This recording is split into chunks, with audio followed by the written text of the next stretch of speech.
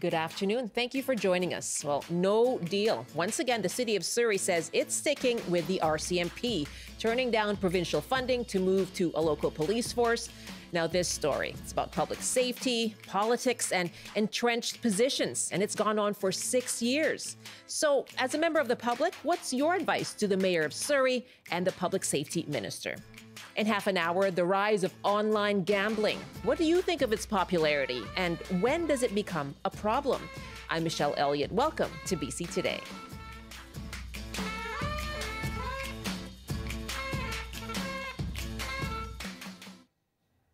Thank you for joining us on CBC Radio 1, CBC Television, and live streaming on the CBC News app, cbc.ca/BC, and on YouTube on the CBC Vancouver page. And you can call us right now on our top story. What do you think of the latest decision from Surrey's Mayor, Brenda Locke, on the Surrey police transition? And what's your advice to the Surrey Mayor and to the Public Safety Minister? You can call us 1-800-825-5950, 604-669-3733. You can hit pound 690 on your cell phone. By email, you can reach us at bctoday@cbc.ca or send us a text at 236-330-2623. Now, the deal would have provided the City of Surrey $150 million for the transition to the Surrey Police Service and up to $20 million per year for 5 years. And that's to offset the salary differences for officers. Surrey Mayor Brenda Locke says her decision to turn down that offer and stick with the RCMP is, quote, in the best interest of the taxpayer.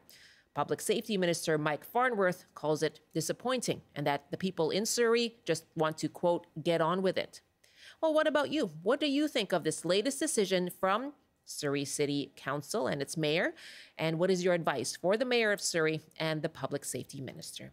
You can call us 1-800-825-5950, 604-669-3733, and pound 690 on your cell phone. By email, bctoday@cbc.ca. Now, we requested an interview with Mayor Brenda Locke in Surrey, but she was not available to join us. This morning on CBC's The Early Edition, Public Safety Minister Mike Farnworth spoke to Stephen Quinn, and he said he's disappointed by Mayor Locke's decision. The mayor and the council, the City of Surrey, approached us back in January saying that they wanted to sit down and negotiate a settlement. And at the time, we were surprised because of the position of the city had been, sort of rock solid, which was no, no, no. And so we were, optimistic that, let's, we'll sit down, do the responsible thing because people of Surrey know a decision's been made. They want it to just get on with it. And we negotiated in good faith and believed that we had an agreement, and they rejected it. Well, joining me now is Hamish Telford, political scientist at the University of the Fraser Valley. Hi, Hamish. Welcome back to the show. Good afternoon, Michelle. Should we be surprised? Well, yes and no. I guess the way this story has gone, we should not be surprised. But with $250 million on the table to help this transition, yes, I am a little surprised that Surrey did not finally accept the province's offer to get on with this transition. So clearly there's more to the story that we don't know. The two sides not even agreeing on who called for what meeting. And where this goes from here is I'm mystified. Yeah, mystified is a good word, and not agreeing as well on what the cost will be, because when the Mayor Brenda Locke said, here's our budget, and this shows that it's going to cost $500 million more over 10 years to transition to the Surrey Police Service. Mike Farnworth this morning said, our offer was based on numbers from Surrey, so disagreement there too. Exactly. And as one politician famously said, in politics, there's lies, damn lies, and statistics. And I think we're getting down to the statistics part of it and how much this is going to cost. And, budget projections 10 years out are not hugely reliable. The further out you go, the more disagreement there will be on numbers. And cities have control over police budgets to a certain extent, and how much are you going to tax and so forth. So the longer these projections go out, the more unreliable they become. But the province has certainly put up a lot of money to help the transition over 5 years. And it's a lot of money that they have put on the table. Okay, Hamish Telford is with me, a political scientist at the University of the Fraser Valley, mystified by the latest decision from Surrey Mayor Brenda Locke to turn down this offer of funding for the transition to the Surrey Police Service. Brenda Locke saying this is what's best, what's in the best interest of Surrey taxpayers. We're asking you, what is your advice to the mayor, to Public Safety Minister Mike Farnworth? Love to hear from you throughout the half hour here. 1-800-825-5950, 604-669-3733. You can hit pound 690 on your cell phone. Jeremy is calling us from Vancouver. Hi, Jeremy. Good morning. What do you think should happen? I think, and it's long overdue, they need a very simple referendum. It should simply say, as a resident of Surrey, do you want A, the RCMP, or B, the Surrey Police Force? No other complications to that wording. I think that while referendums are expensive, given the burn rate of cash in this decision to date, I think it would be trivial. I think that it should be 50% plus one, and it should be binding on the politicians on both ends. And my suspicion, but I don't know this, is that I'm sure both sides have thought of this, but the embarrassment of losing is too much for them to suggest this. But I think at the end of the day, the citizens of Surrey should make this decision. I don't think the province should make it. I don't think the mayor of Surrey at this point has got enough clout behind her to make it on her own. She didn't have a 50% plus one votes for her, even though she could argue people voted that way. She has argued that this is what the public voted for, right? Yes, sure, but it wasn't a two-person race, and you know, I mean, if it had been a referendum question, it was, I don't know, 60%. I don't think there would be any. I don't think the province would have gone down that road if it had been 60% in favor of keeping the RCMP, and she wouldn't have been able to go down this road if it was 60% in favor of switching to the SPS. I honestly believe that this is nonsense and a waste of time and taxpayers' money, both at the provincial and the municipal level. I live on the North Shore. That's not our problem now. Our problem is a giant white elephant down on the waterfront, and that's a whole other discussion. Another issue there. We may cover it and have you call back on that too, Jeremy. Thanks so much. Okay, thank you. Take care. Yes, Brenda Locke winning in 2022 with 28.14%, and Doug McCallum behind at 27.31%. So that was the result of the municipal election in Surrey in 2022. Jeremy, that was Jeremy in Vancouver. And up next, we have Denise from Surrey. Hi, Denise. What are your thoughts on this decision by your mayor? Hi, good afternoon. My thought is that it's incredibly disappointing, and I think we should move on with it. I think that there, as your other guests spoke, there's probably a backstory to this for not accepting that amount of money. It's a large amount of money, and I thought that that's what we were asking for to move forward. As a longtime resident of Surrey, it's been going on for so long. Yeah, how do you feel about that? Disappointed in Brenda Locke and the whole council. As a 30-year resident of Surrey, it's just disappointing, and I don't think she's going to get in the next election if she chooses to run again. But it's been, I think, both sides have been looking at this for just so long that it's time to move on and make the change. And as your previous caller from the North Shore said, whether we would have had a referendum on it or not, it's been investigated. Let's just go and put in the police force. It's very, I'm sure, very hard on both the Surrey Police and the RCMP as individuals. that is probably taking its toll. And I think that we owe them the respect to make this decision, and the politicians do need to move on with this. And it's disappointing they didn't take Denise, we heard from Councillor Linda Anna saying, other issues just being eclipsed, to use the word of the week, by this ongoing saga over the Surrey policing services and what to do. And so what to you are some of those issues that you would really like to see more attention to? Well, I think there's a lot more attention to be put into just the growth of Surrey in general, how it's grown in over 30 years. They're looking at, from education to the community services that Surrey is desperately needed in all areas, from recreation centers, but primarily with our schools, with our portables that the students now are having to have their education in. There's so many things that that could be addressed, and here we've been over this for so long. It's just I think most of people that live in Surrey, I think they would feel the same way. Denise, great to hear from you in Surrey. Thanks very much for the call. Have a great afternoon. Bye-bye. You too.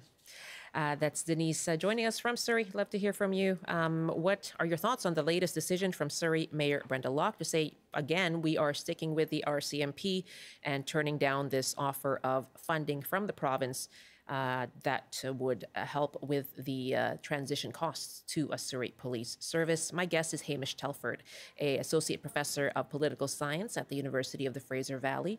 What about that question of, people have brought up the referendum, and that would be actually hearing from the public on this.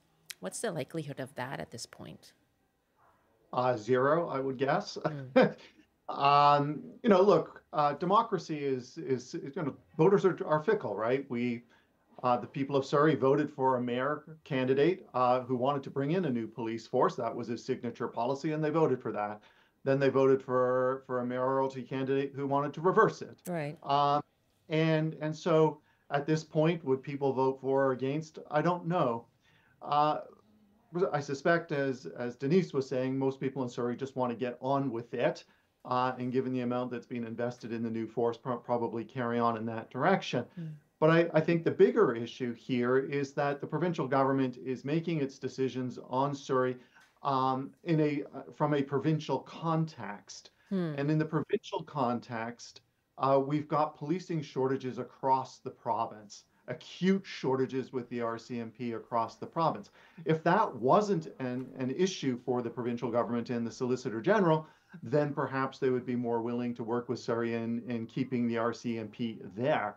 But given the policing demands around the province, the provincial government has made the decision that this transition has to go forward. So it's not simply a question of what policing is going to happen in Surrey. Right. This, from the provincial government, they're looking at this from the perspective of the entire province. So can you see then, and can we see the perspective of Mayor Brenda Locke here? What she's talked about is, the province sort of imposing its decisions on a municipal government. Is it overstepping?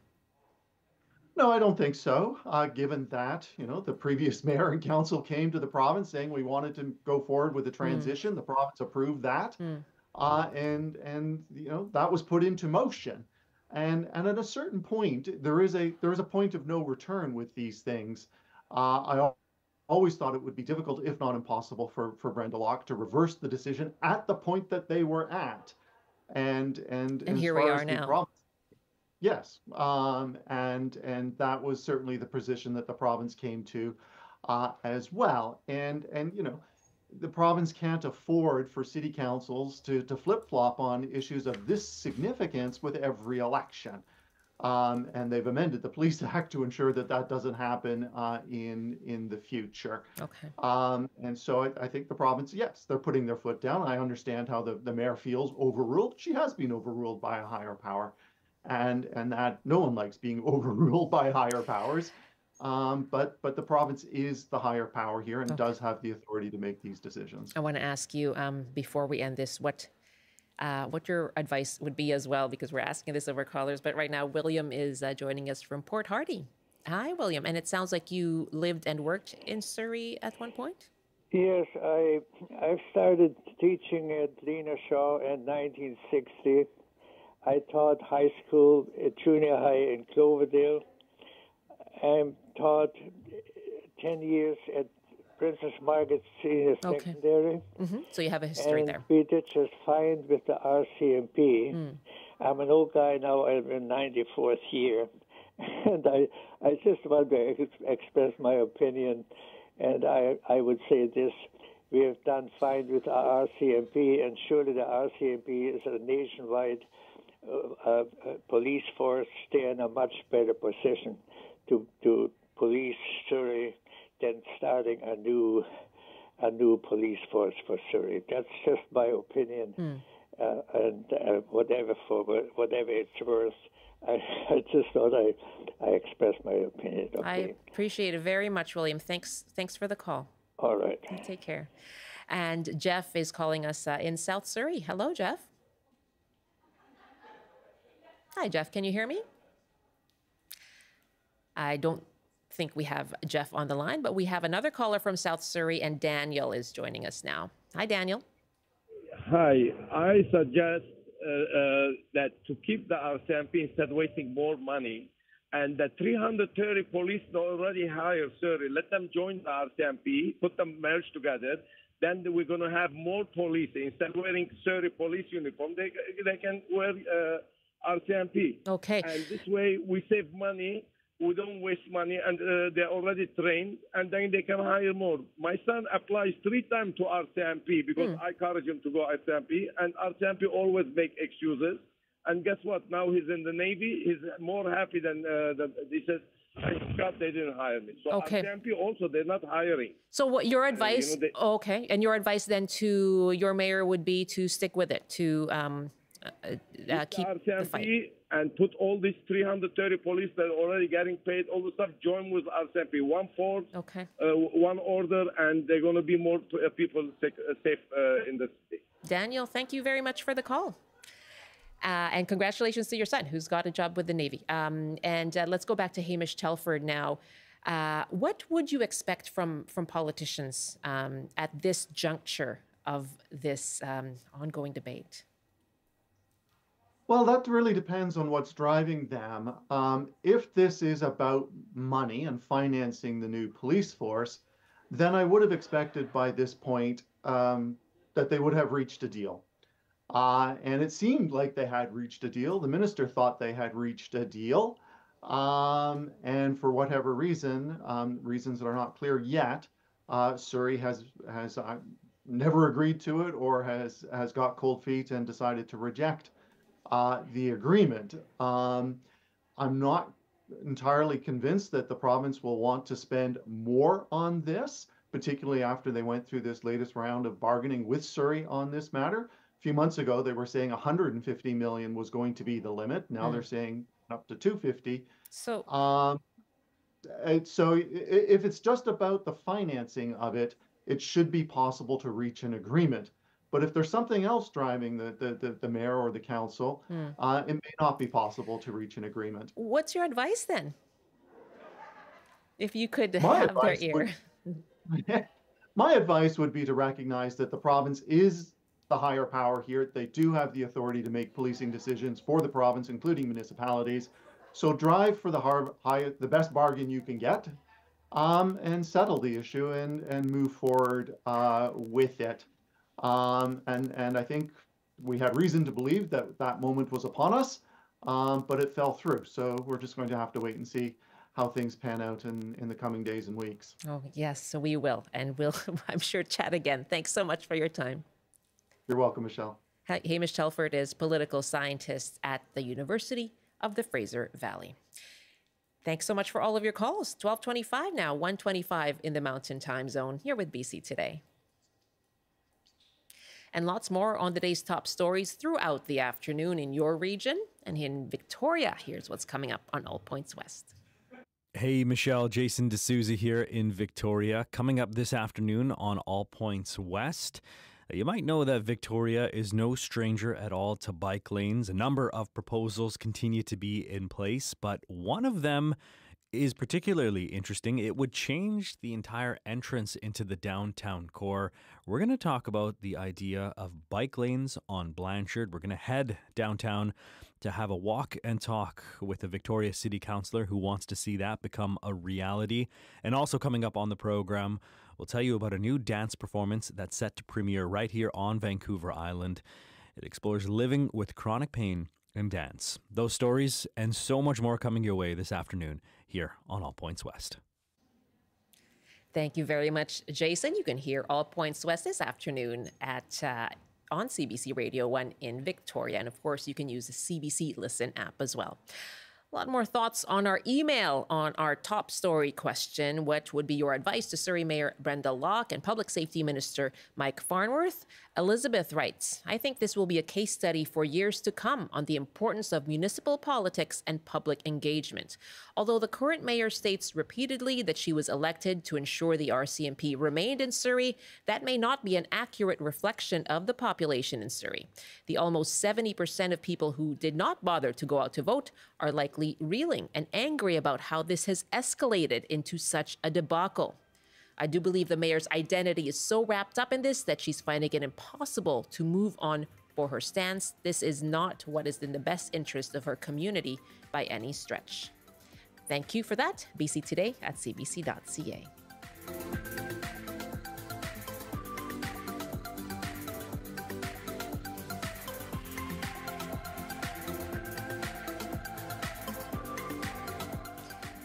A lot more thoughts on the latest decision in Surrey on the debate over the transition to the Surrey Police Service. Carrie calls us now from Surrey. Hello. Hi, thank you. Yes. I'm so glad you're having this segment. It's a subject I'm quite passionate about. And first and foremost, Brenda Locke has my absolute support. If I may correct your guest a little bit, having been a longtime Surrey resident, when Doug McCallum was voted in, there was very little mention of a police department. The reason he was voted in is because we were unhappy with Linda Hepner, and specifically to do with the LRT. So when he started working, pushing the whole notion of a Surrey police department, it was really done under a shroud of secrecy. There was very little information. I read an old article recently where he said it was going to cost City of Surrey approximately an extra $2 to $3 million. So I am confident, and I feel like just from talking to neighbors, Brenda Locke was our referendum. If you look at the caliber of candidates that were there at the time, you had Ginny Sims, you had Gordy Hogue, you had Suk Dhaliwal. She was relatively unknown compared to all of them. She beat them all for the sole reason she was the only one that said that she was going to keep the RCMP. The day after she was elected, she said she was going to put a freeze on all hiring. The Surrey police chief went ahead and continued anyhow. And it wasn't until for another at least 6 to 7 months after that when Farnsworth said, no, we're going to continue with the transition. So there was time to pause. There was time to put the brakes on this, perhaps reverse it. And one thing I'll add, I think, which is very infuriating for myself and I believe others in my neighborhood, we have yet to be given a reason, a tangible reason, why this is even necessary. There's no proof this will make us safer. All the excuses about poaching from other jurisdictions, well, that's happening now that Surrey police are the most expensive municipal police force in Canada because of the Me Too clause with Vancouver. And I'm terrified, even with the promise of the $250 million from the province. What happens after those 5 years are up? Like, what are my property taxes going to look like then? And again, we're spending a lot of money just for what seems to be an officer switching from one uniform to another with zero reasons why it needs to happen. Okay. Carrie, really good to hear from you as well. Thanks very much. Glad we got you in. Thank you. That's Carrie in Surrey. Thank you for all of your calls on that, much more on this issue and this story, of course, throughout the day here on CBC. It is 12:30 now, 1:30 in the Mountain Time Zone, and it's time for a CBC News Update with Robert Zimmerman. Good afternoon. There is growing concern about BC's snowpack. It is now considered extremely low, averaging just 63% of normal. It was 88% at this time last year. The province says this is the lowest snowpack since 1970 for the province and the Fraser River. A man is dead after he was stabbed last night in Victoria. He was found outside a strip mall on Douglas Street. Police believe it's an isolated incident, but didn't release any details about a possible motive or arrests.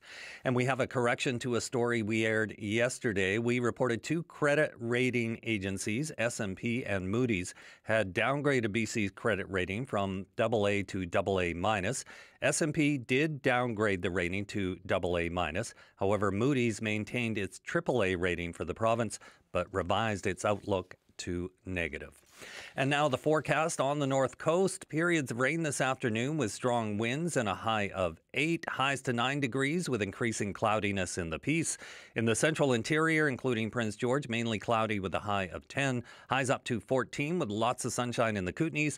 In the southern interior, including Kelowna, mainly sunny with a high of 15, and a mix of sun and cloud this afternoon in Greater Victoria, increasing cloudiness in Metro Vancouver and the Fraser Valley with highs around 13.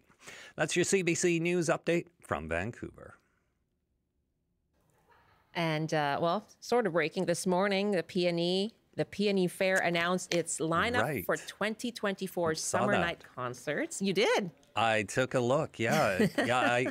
I noticed it looks like they're sort of targeting the oldies like me, right? And me, yeah. Is this maybe because they had a riot at Little Baby a couple of years ago? I don't know what that's about. Although,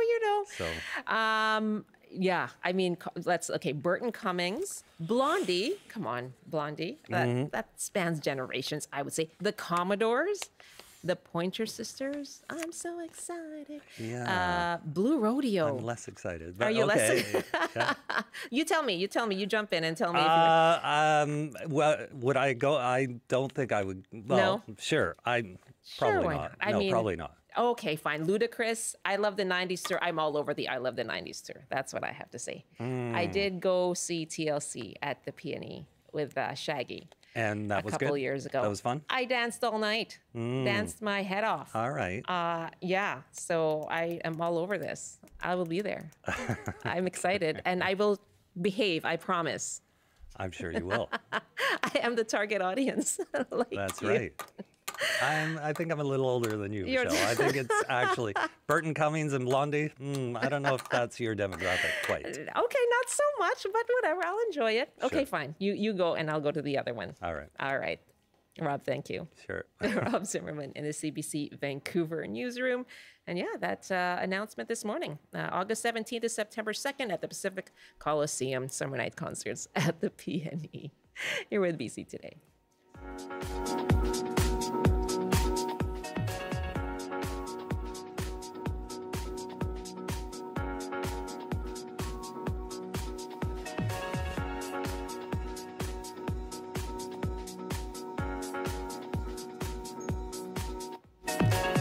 This is BC Today here on CBC. Thanks so much for joining us. I'm Michelle Elliott, and in our last half hour, we were discussing the latest chapter in this ongoing saga in Surrey over the transition to the Surrey Police Service. We have another call, in fact, and Daniel is calling us from very close by in Delta. Hi, Daniel. Hi, how are you? I am just fine. And what are your thoughts? What would be your advice to the players in this? Well, you know, when you look at the landscape in British Columbia, especially in the Lower Mainland, it seems to me there are too many police forces, period. It reminds me of the fire system as well, the fire responders. There's many different fire halls. And then when I look at BC Ambulance, for instance, it's a consolidated force across the whole province. So also you look at TransLink, it's a consolidated transit delivery system for 23 municipalities. You look at BC Transit. So this question of having, 5, 6, 7, 8 police chiefs and the overburden of administration for every police force and the funding model and the funding that gets distributed amongst all those police forces, it seems to me the province should be looking at with the municipalities at a more consolidated approach. A provincial police force, the RCMP, what have you, but this what's going on now in Surrey, if it's true there was a referendum and they elected the mayor with that mandate, it seems that the citizens of Surrey should be trying to pay for this, not the province. So I would support the province's position, but more globally, they should be looking at the redundancy within the system, if you ask me. Okay. Daniel, great to hear from you. Thank you. Thanks. Bye. Bye-bye. That's Daniel in Delta. 12:36 now, 1:36 in the Mountain Time Zone. And you can call us as well in a few minutes on our second topic as we talk about the rise of online gambling. But first, Ramadan has officially come to an end, and Muslims across the world are marking the occasion with al-Fitr. And here in Vancouver, there was a large gathering this morning at BC Place. And CBC's Michelle Morton was there and spoke to people arriving for prayers and celebrations. Today is about Eid, so the celebration. So we fasted for about 30 days. So it's a blessing month. So finally, after 30 days, we will have a Eid. So celebration and, praying in the morning and get together with the family, have a good time and bless the world, Oh, me, we have a lot of plans. So we have a busy place. We came with the family and kids. So we have some good time, pray in the morning. And after that, we have a lunch, we have a dinner plan. And Friday also, we have a plan together, like our community dinner as well. So there's a lot going on this week. It's just not one day. So we're gonna celebrate a week, and my family from back home. So I called them yesterday as well. So they got the Eid yesterday. So yeah, it's a lot of fun and hope for the world for a better future. Peace and prosperity. Yeah. It's the Eid festival, end of Ramadan, and we are here to celebrate. There are probably about 10,000 people in there, and we are coming all the way from Hope to visit this event. It's the end of Ramadan celebration. Yes. Hanging out with family and food, lots of food and coffee. Yeah. Yes, I know. Today is all about family and celebration. We celebrate the end of Ramadan with family and friends, and it's a day to be grateful for everything. And Eid Mubarak to those of you celebrating. Well, a month ago, Ontario became the first province in Canada to ban the use of athletes and celebrities in online gambling ads. And this was over concerns that the ads were fueling gambling addictions. And so far, calls for the federal government to follow suit in banning these ads have not resulted in any change, but pressure from groups like Ban Ads for Gambling continues. Here in BC, gambling generated $1.6 billion in net income in 2022 and 23, and this income goes back into provincial coffers, supporting programs like community gaming grants for sports, arts, and culture organizations, also supporting gambling addiction recovery programs. But we're asking, how much is gambling and online gambling a problem in BC? And we're asking you this half hour, what are your thoughts on the rising popularity of online gambling? And when do you think it becomes a You can call us 1-800-825-5950, 604-669-3733. You can hit pound 690 on your cell phone. By email, it's bctoday@cbc.ca. And I have two guests with me for this discussion. Adrian Cossum is a registered clinical social worker with Gambling Support B.C., also the host of the podcast Fold'em. And Bryce Taylor is a recovering gambling addict. Hello to both of you. Thank you so much for joining us. Hi, Michelle. Thanks for having me and talking about this important issue. Thank you for having me as well. It is an important issue for sure. Thanks so much to both of you for joining me. Adrian, can we get the big picture from you to start off? How big a problem is gambling addiction in BC? Do we know? Yeah, I think we absolutely do know. So that we certainly know lots of people gamble, and roughly about 3.3% of the population would be at risk, sort of low, medium, high risk of experiencing gambling problems. And I think the bigger thing is like a lot of people wouldn't identify themselves as having a gambling problem or a disorder, but we certainly know that it's causing harms for people. But the tricky thing is that it's a hard topic for people to talk about. So there's absolutely people in our communities experiencing some difficulties because of gambling, whether that's affecting their mental health, their finances, their relationship, but it's not talked about. There's a big stigma with this issue. Yeah, and in light of that, Bryce, I'm really thankful to you for coming on and talking about your experience. Can you tell me when you knew that this was becoming a problem for you? I knew it was becoming a problem about the time that I was ready to get married, and I was starting to hide my finances from my fiance, and I was making up excuses and reasons as to why the money that I was making wasn't matching the money that I had. What was it like for you to come to that realization? It was tough because at that point, the addiction had taken over. So even though I had come to terms with it and knew that it was a problem, the addiction was still running the show. So it was constantly trying to make up excuses, even though it's kind of like you have the two voices on your shoulder. And unfortunately, the gambling voice was a lot stronger. What impact did it have on your life? It had a great impact on my life. Constantly being stressed,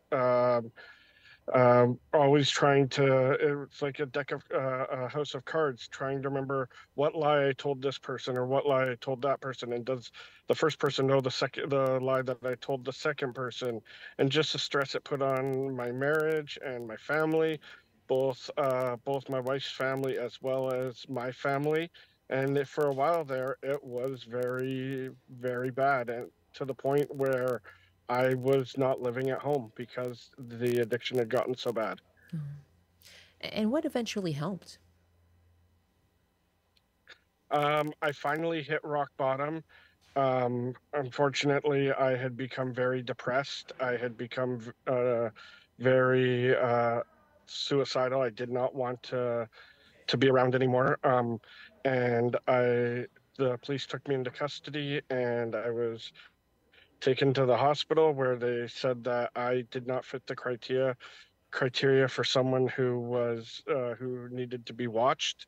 So at that point, I just felt like I'd lost all hope, and my wife had decided to talk to me and say, "Listen, I have some family members who had gone through a treatment center, and they're willing to take you." And I went there during COVID, and it probably saved my life because it allowed me to be in a place for 4 months without any electronic devices, and it allowed my brain to have a hard reset and create pathways and to actually deal with my addiction. What do you want to share your story and your experience? I want to share my story because I feel like there's a lot of people out there like me who the stigma of, because there's no physical like ailment, like when a person is drunk or a person is on something, you can see that there's something wrong with them. But unfortunately, with gambling addiction, it's all in your mind.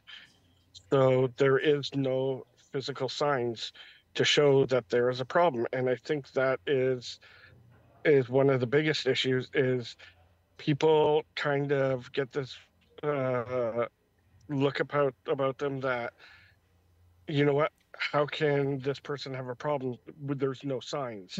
And I feel like if I'm able to tell my story and show that it can happen to anyone, then maybe people will start to talk about it. And I also feel like we need to have more residential treatment centers for just gambling, because at this time I believe there are no residential treatment centers in BC for just gambling. Wow, what a journey you've been on, Bryce, and what you've been through. I really appreciate your sharing your story. Thank you. Why don't Thank you very much. Yeah, no, thank you. Adrian, what goes through your mind hearing about Bryce's experience? Yeah, I mean, first of all, I'm so grateful that he's willing to speak up, as I said, because it's a very difficult issue for people to talk about. I hear about the significant impacts it did have on him, and that he was able to get help. And so what I really just hope as people are listening to this is, if you're recognizing for yourself that gambling is creating some difficulties for you, and there's a whole spectrum of those difficulties, is have the courage and the willingness to take that step and to just reach out in whatever way you can to talk about it, as opposed to keeping it to yourself. Because it's certainly, I think what we know is when you keep it to yourself, it's probably going to be more of the same, and this problem can just kind of keep progressing for people. It's not a matter of like a personal flaw. It's not a matter of weakness. It's a pretty complicated issue that just takes over in people's lives, and it's so important that you're not alone with it. Absolutely. And in fact, I do want to give out the number for the Gambling Support toll-free helpline. It is multilingual and it's 24/7. That number is 1-888-795-6111. Again, 1-888-795-6111. And we are taking your calls this half hour as well with my guests, Adrian Cossum, who's a registered clinical social worker working with Gambling Support B.C. and host of the podcast Fold'em, and along with Bryce Taylor, who just told us about his story as a recovering gambling addict. Let's go to our callers now. And our numbers again are 1-800-825-5950, 604-669-3733, pound 690 on your cell phone. We're asking for your thoughts on the popularity of online gambling, and when do you think online gambling becomes a problem? Tom is joining us from Vancouver. Hi, Tom. Welcome to the show. Oh, hi. Yeah, gambling has always been viewed as a societal ill because it is, and it's always been discouraged. They legalized it because you could do it online. I didn't have a problem with that, but advertising it is absurd, and it's wall to wall. It's not just advertising. When you watch a hockey games, I mean, it's built right into the broadcasts, and they're having tutorials on how to gamble and what it all means. And it's incredibly damaging. It destroys families. I know somebody who had to leave the husband that she loved because he was bankrupting them. They were going to lose their house, and this happens all the time. And if it's all about the revenue, well, why don't they sell fentanyl as well? I mean, it's absolutely ludicrous. I have heart palpitations. When I'm watching, I have my finger on the mute button during hockey games because it gives me heart palpitations. It's so evil. Why does it give you such a strong reaction? Because it's evil. It's evil. It's evil. It's like almost deliberately. And you've seen the impact. It's hurting people. It's hurting people, and they make it sound like you're doing your bit for society. You're not. You've seen the impact of it, Tom. Absolutely, it's hideous. It's very, very. Like I said, I don't have a problem with it being legal. I have a real problem with it being advertised. Okay, so that line there. Thank you so much for your call, Tom. Why don't I go to Adrian Cossum on that? Yeah, the rise in advertising. What role is that playing? Is it a problem? We see that in Ontario, they have taken steps with regard to advertising and using celebrities and athletes. But what role is advertising playing right now? Yeah, I think there's going to be a growing discussion around having the industry hold some responsibility around addressing the harms. And Ontario has sort of kickstarted this off. For me, what I think about is I think about young people.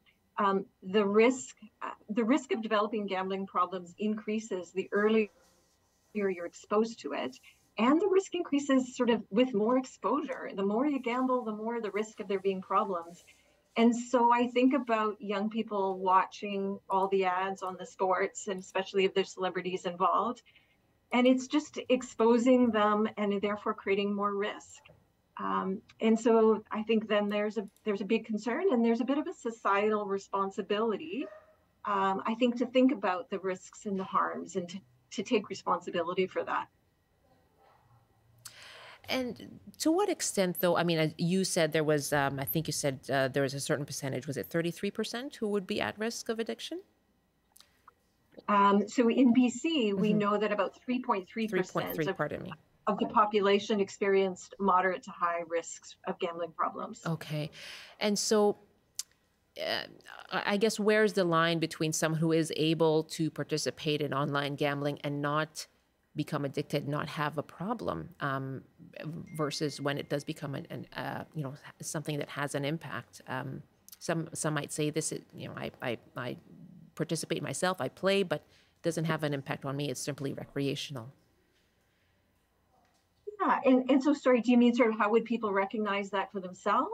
I guess, yeah. How do you bridge that gap, or how do you balance the need to recognize when it is a problem and have supports available, and also the availability of it, or the freedom for people to be able to participate in something that is legal? Mm-hmm.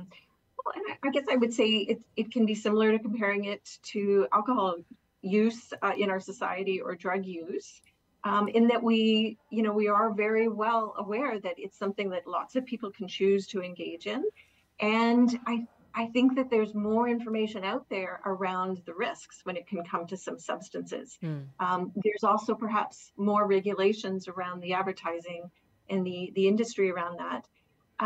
And perhaps there's more awareness around the help that's available. So I work for a program that's funded through the province called Gambling Support B.C.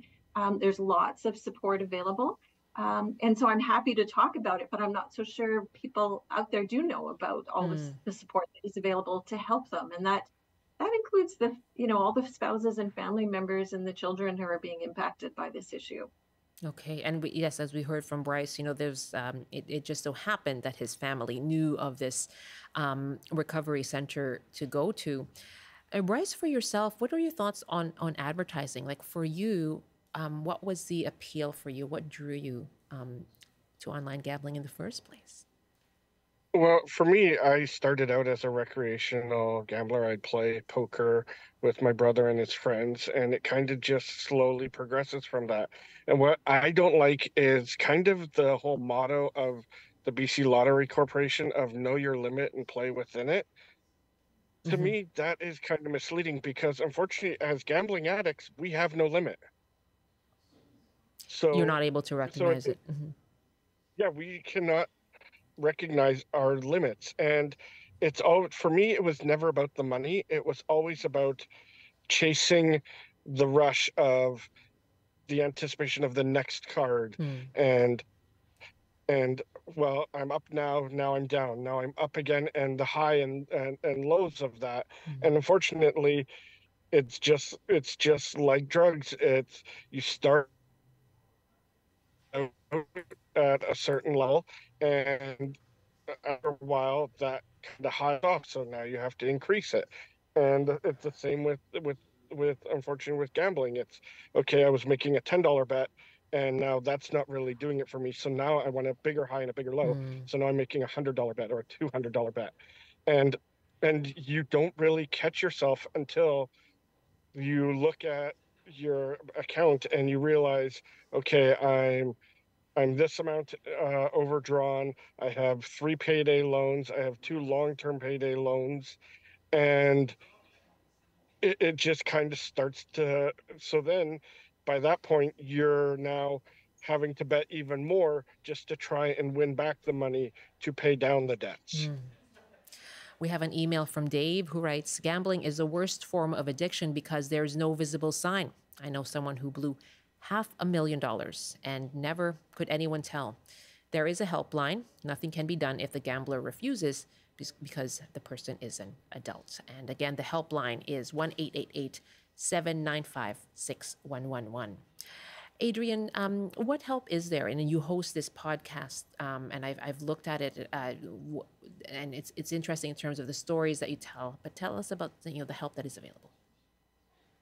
Absolutely. So the provincial government funds a program called Gambling Support B.C. And I think our hope is just to reach people wherever they're at with being impacted with the harms of gambling. And so, on the one hand, there's counseling services available, whether that's in person, video, phone. But a lot of people wouldn't say that they're ready to try counseling. So we also have outreach people there who can meet you on a more informal basis through a phone call, emails, or texts, and can connect you connected to supports. We offer a range of groups. And what I'd say is during COVID, the program created a podcast to reach the huge number of people who aren't ready to pick up that phone, but to share with them stories like Bryce has been doing today, to share a bit of skills and information from our colleagues, so that there too, there's a way for you to connect. And so that podcast is Fold'em, Help for Gambling Problems. We've been running for about 3.5 years. Fold'em, Help for Gambling. I have just under a minute left, Bryce, but how are you doing now? How are you coping now? I'm doing really well. I'm 3.5 years, coming up on 4 years since I went into the treatment center, and I haven't placed a bet. And I think one of the things the government also really needs to focus on is, yes, getting help for the actual gambler is great, but also we need to provide more support for the affected others, like my wife or my son or the other people who are affected by this. Because unfortunately, like myself, I went to a treatment center. I was able to deal with all of my emotions and deal with all of my baggage, but I come home to my wife and my son, and they are still that far behind me. And so they need to focus more on providing help for them, whether it be counseling or programs to help really bridge the gap, because I could say to them all I want, that, you know what, I'm cured. Bryce, I'm living with this, and but it it's the doesn't impact on really them. help them. Thank you so much. I really appreciate hearing from you. Thank you. Thank you very much. All the best, Bryce, and congratulations. The number again for the helpline